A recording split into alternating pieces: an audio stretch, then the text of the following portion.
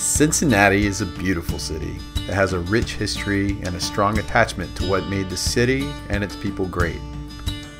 Ask any local about the Cincinnati Union Terminal and you will see bursting pride, and they will tell you about how this landmark reflects how the city became great. So when it looked like our help was needed in reinforcing Union Terminal's foundation during a $300 million renovation, we took great pride in participating in this project. My name is Aaron Rogers and I'm a sales engineer for Groundworks Solutions. So Union Terminal was built in 1933 and it was actually designed to be a train station, bus station, car station. And over time, as transportation changed, it turned into what it is now, which is a museum. When they first built that building in 1933, it was built on 50 feet of undocumented fill, uncompacted, and the structure itself actually sits on deep foundations that go all the way through the fill.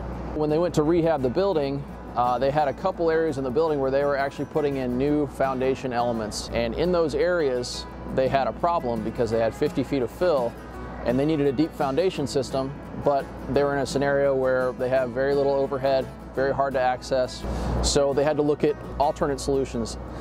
Groundworks increases the weight-bearing capacity of soils by injecting a two-part chemical grout into loose soils in a pre-designed injection pattern through half-inch rods and 3/4-inch holes. Once injected, the polymer moves throughout the soil in liquid form, filling annular voids by permeation and eventually expansion. When the engineers started to look for solutions, they wanted something that could be placed inside with very little headroom and ultimately, hopefully, not have to travel all the way through the fill.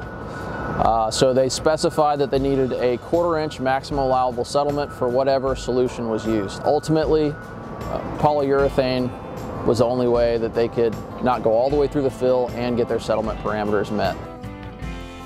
One of the key areas where the soil needed to be reinforced was underneath an elevator pit, where a new service elevator was being installed as a part of Union Terminal's renovation. As with most historical buildings, adding a significant structure is a challenge. You have to make sure the structure is sound and typically have to work with what originally existed. In the case of Union Terminal, this meant low headroom, limited access space, and working with weak, unconsolidated soils. A perfect scenario for Groundwork Solutions. We treated a number of footings down to 14 feet below bottom of footing. And by doing so, we were able to limit settlement to a 1/4-inch, which is what the specifications asked for. We finished the project ahead of schedule and actually ahead of budget as well. We are proud to have been a part of this project, proud to have helped sustain a monument of Cincinnati, and to take part in renovating and prolonging history.